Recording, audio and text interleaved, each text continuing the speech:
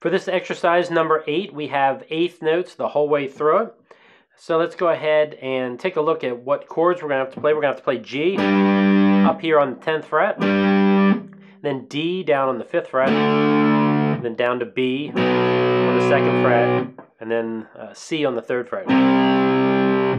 And they're all going to be palm muted, so we're not going.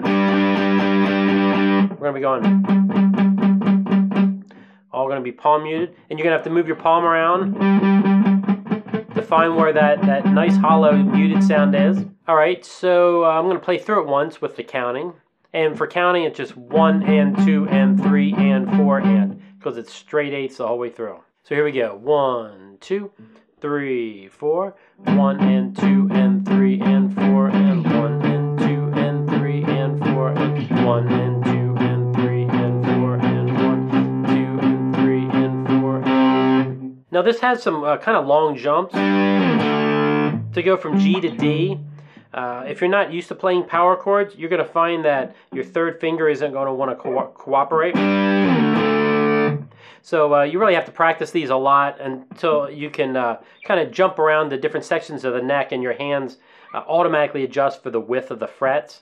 So you know, just realize that when you're moving these around, your fingers aren't going to both cooperate in perfect harmony until you've played it many, many, many times. Okay, now I'm going to play through this 2 times. Here we go. 1, 2, 3, 4.